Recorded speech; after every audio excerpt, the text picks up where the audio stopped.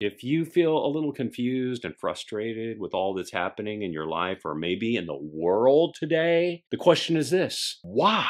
I mean, do you not think God's got this thing? I mean, really? I mean, do you think that there's a person or a leader or a friend who can actually outwit and outplan God? So stop worrying about that and trust that God's got this thing. After that, examine your motivations and get them aligned with God's motivations at all costs. I mean, make sure your personal interests and your ambitions and your considerations in this life never attempt to overshadow and outmaneuver and outthink and outplan God.